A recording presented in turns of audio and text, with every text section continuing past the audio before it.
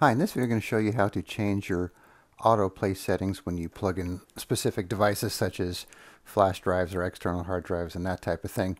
So to do that, what you want to do is you want to go to your Windows 10 settings, and if you don't know how to do that, you could get it from your start menu. So let's say you have the Windows 10 start menu. You have it right here. Or you could also do a search from Cortana and that kind of thing. I like the Windows 7 style start menu, and I just have it on the top here. So once you're in here, you want to go to your devices,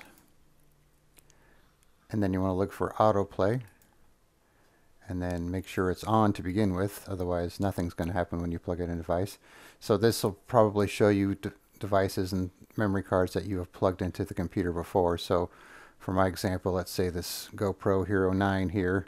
So right now it's set to ask me every time, so I have it on here. So I'm going to plug it in. Let's see what happens.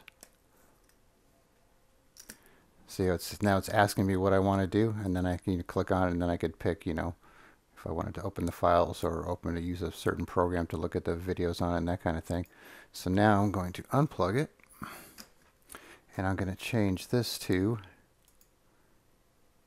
open device to view files. So this should make it to where instead of prompting me at the bottom here, it should just open it up with my Windows Explorer so I could see the files. So now I'm going to plug it in again.